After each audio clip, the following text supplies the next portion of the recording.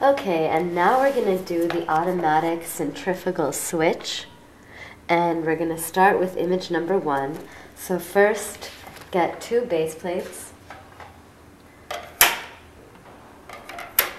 and on this one you're going to put a few anchor pins in the same orientation as they are in image number 1.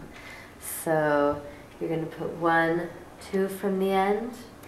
You're going to leave 2 holes empty and then put another one. You're going to put 1 in the 5th hole in, so 1, 2, 3, 4, 5, and another one right next to it. You're going to take another one and count from this one 3 holes to leave empty, 1, 2, 3, and then put 1 right here. And then you're going to put 1 right here. That leaves 4 holes empty from the edge. Then you're going to add another anchor pin. You're going to leave 3 holes. So 1, 2, 3, and then 1 forward from the edge. And then you're going to follow this row, and you're going to leave it 2 holes away from the edge. So there should be 3 holes in between these. Then you're going to add another anchor pin right here. So 1 off from the corner, and another one right here. So 1 away, 1 hole away from both this edge and this edge. So your base plate should look like this. You should have 10 anchor pins in here. And now we're going to add some anchor pins to this base plate. So we're going to add 1, 2 holes away from the edge and 1 hole in right here. And we're going to add another right here, so 1, 2, 3, leaving 3 empty, and right here. Then we're going to add 2 long rods. And we're going to notice that we're going to leave the side up, the hole that's a little closer to the edge. You see how on this side the hole is farther from the edge? So on this side that's a little closer to the edge, we're going to put this right into this anchor pin, and then this anchor pin goes into this hole right here. So there should be 2 empty holes out front. We're going to add another long rod, same story, like this. Then we're going to add a short frame 1 row away from the edge, so right here. And then a short rod, we're going to use an anchor pin to connect. We can put it right in the middle here, and use it to connect the short rod to the short frame. Then on this long rod, we're going to connect it to another long rod, and we want to make sure that this side with the hole that's farther from the end, as opposed to this side where it's right on the end, this side is facing us, and it's going to go in like that. And then we're going to take a long axle, and with the stop on the left side, we're going to push it through 1, 2, 3, the 3rd hole from the top. And we're going to add a washer and an axle lock. Then we're going to add 2 small gears right here. 1, 2, and then a medium gear.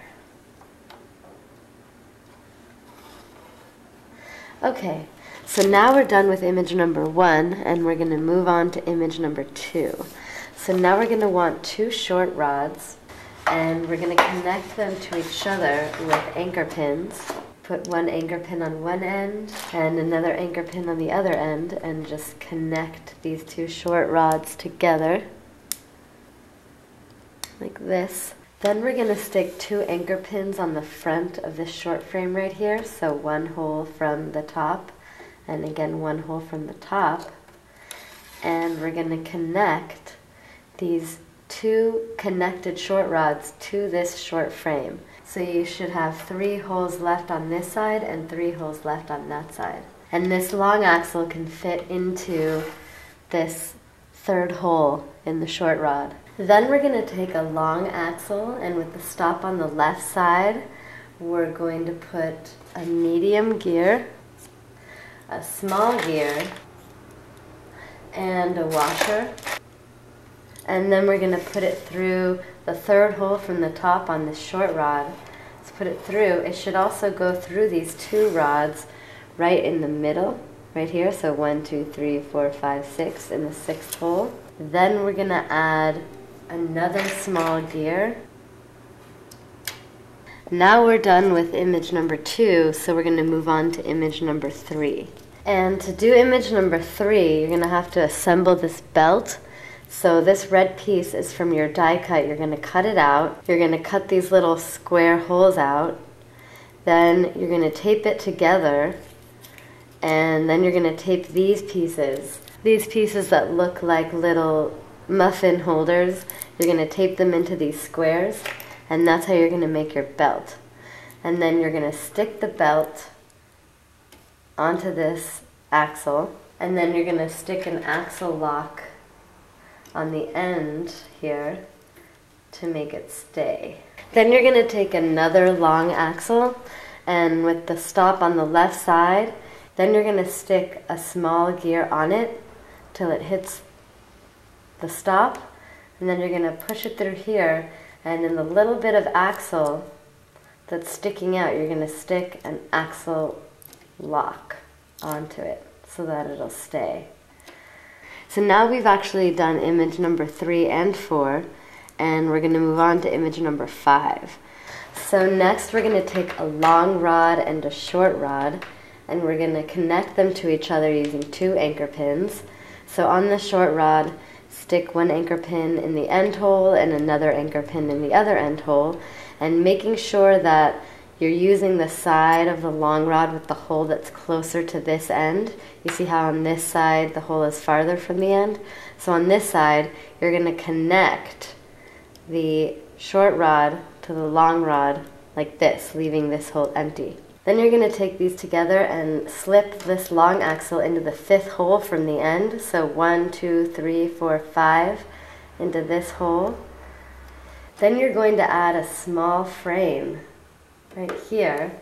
And in order to connect these two things, you're going to add an anchor pin right here, 1 hole from the top, and just connect this onto here.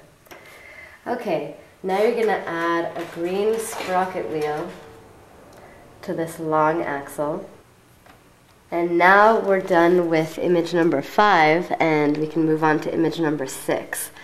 So you're going to get a large frame, and you're going to stick it onto these 2 anchor pins, and you want to stick this long axle into the 6th hole from the top on the side that's closest to you. So 1, 2, 3, 4, 5, 6.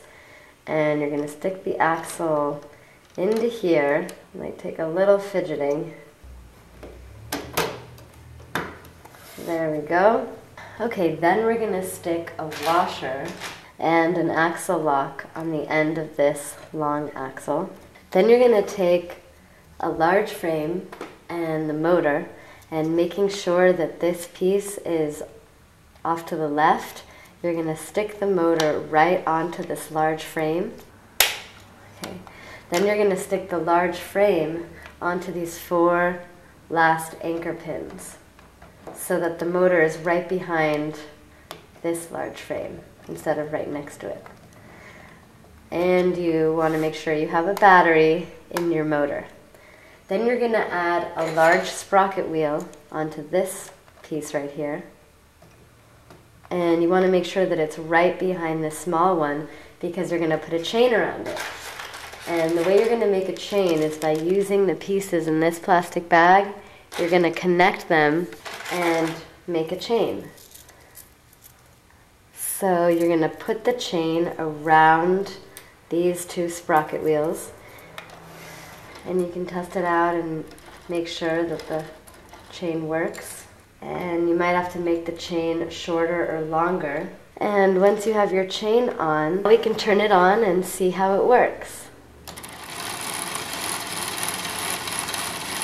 And there's our automatic centrifugal switch.